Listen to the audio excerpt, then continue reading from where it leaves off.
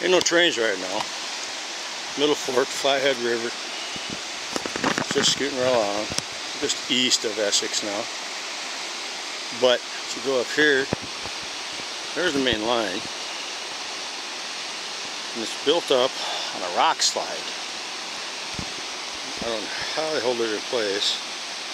I don't have the engineering data, but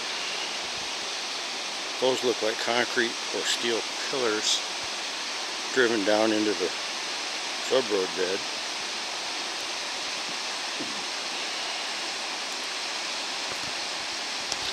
They're driven a long way in.